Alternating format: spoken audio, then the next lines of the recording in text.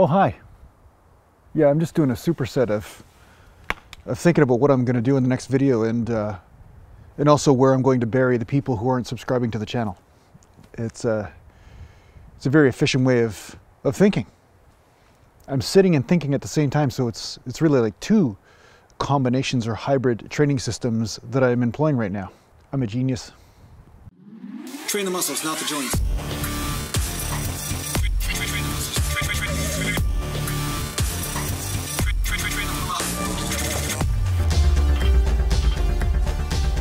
Welcome back to A Natural Land Bodybuilding, and today I'm going to talk to you a little bit about combining two exercises into one exercise. Now, the reason why I'm talking about this is that somebody in the last video, or a few videos ago, depending on when I upload this, said that they were combining stiff-legged deadlifts or Romanian deadlifts with bent over rows, and they got some great results from it. Now, I'm going to say that this is definitely worth investigating when it comes down to changing things up in your training and also finding out what is the sweet spot for you to get the most overall body stimulation, right?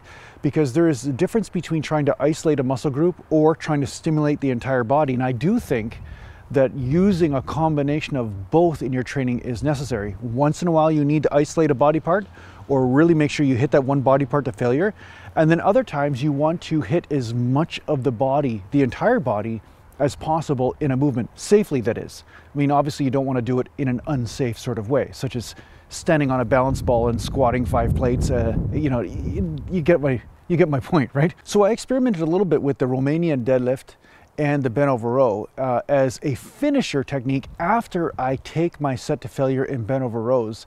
And I noticed that, yeah, it helps hit a little bit of the hamstring, but I do notice that it inhibits a little bit of the range of motion that I want to employ during my bent over row. But assuming that you already hit failure, right? Assuming that you already hit failure in the bent over row and you want to basically stimulate the overall body, one might argue, maybe just for convenience sake itself, who knows, that they might want to extend the set by doing some Romanian deadlifts to finish it off. And also, not to mention, because isometrically you will be stimulating the back further into failure just by holding on to the weight and going through the motion of the deadlift. So in this way, you can experiment and sometimes employ ways to extend the set, assuming that you can take the pain involved, right? Because, you know, I talk a big game when it comes down to extending the set, but there are times where I'm like, man, I can't take the set any more into failure, right? I'm dying here, right? Lateral raises are one of those things where, you know, you say you do 40 reps of lateral raises and then, you know, you could go deeper into failure by just doing partial reps. Well, a lot of times my arms are on fire so badly already that to do any more reps, I might burn down the entire city I live in. That's a risk I just don't want to put people through. You know what I'm saying? I mean, who wants to do that to people? I'm just being considerate. It's not because I'm a wimp. It's just because I'm extremely considerate of other people. Humans is mostly. So for purposes of demonstration, I'm just going to do a bent over row here, just with one plate aside here. Obviously, I could do like 1,000 plates aside. So for any of you doubters out there, 1,000 plates at least would be on each side, just rep it out. But, you know, I don't want to intimidate you or make you feel insecure or nothing like that. That's not what this channel is about, you know. So what I'm going to do is show you just some light Romanian deadlifts here and bent over rows, okay? That bent over row Romanian deadlift hybrid. Now, I'm not saying for you to do this in your training. I'm just saying, hey, maybe try it one time and see what happens. I mean, maybe you'll like it. As long as you can maintain the proper arch in the lower back, then you'll be okay. All right? So yeah, so say you're like Mr. Johnny Jim. Your name is Mr. Johnny Jim. And you're in the gym and you're just like doing a bent over row and you're like just getting lots of reps. And then finally Johnny Jim is like at the point where he can't do anymore. You know what I'm saying? He's just like, oh my God, this is so hard. Oh my God, right? And then he's thinking, but you know what? I can still get some hamstrings in right now, you know? And I can still, you know, get that bar right to the waist, right? And I can kind of do a hybrid, extend and then contract a little bit. Maybe I can do a hybrid. Maybe I don't even have to come all the way up like Romanians. You know, just come part way, right? Just to kind of lightly contract the hamstrings in the back. And then maybe Johnny Jim is pushing his back into failure even more so and getting a little bit of hamstring work to boot. You know, what's not to like about that? I don't know. I think it might be a valid technique that was offered by one of the subscribers here on this channel. Mountain. So another example of this might be the dumbbell pullover, where basically you're doing pullovers to hit the lats. Some people say they hit their serratus and their chest with dumbbell pullovers, but I find for myself I hit the lats mostly.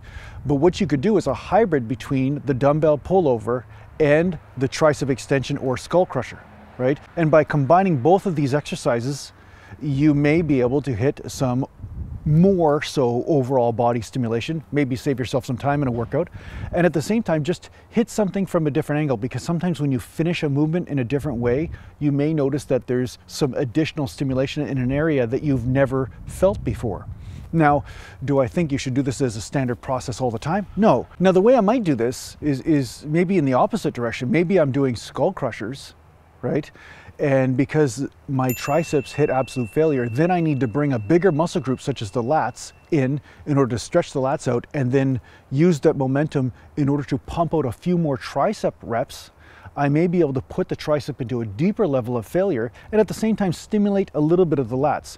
Now, I know this principle is a little bit different than the Romanian deadlift as far as I'm not necessarily stimulating the overall body so much, but I am using a bigger muscle group in order to put the smaller muscle group into a deeper level of failure, and this could have some benefits. So for the most part, usually you're starting off with a smaller muscle group or a muscle group that doesn't require as much weight, and then at some point in the set or later on in the set, you're bringing in a bigger muscle group or a bigger combination of muscle groups in order to push that smaller muscle group into a deeper level of failure. So it's a way of hybridizing exercises, right? You're bringing in another exercise really to push the first exercise into a deeper level of failure, and it can kind of make things interesting too. You know, just for that sake, it can kind of be fun. So these are two examples of a way that you could incorporate this sort of strategy in your training.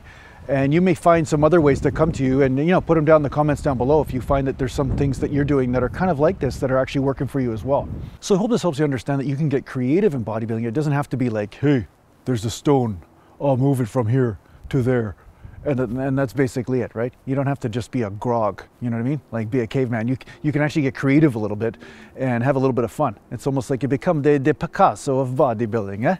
The Picasso, huh? Thanks a lot for watching. If you need to get a hold of me, just go to naturallandbodybuilding.com, and thanks to the Patreon supporters, and take care for now. Mountain.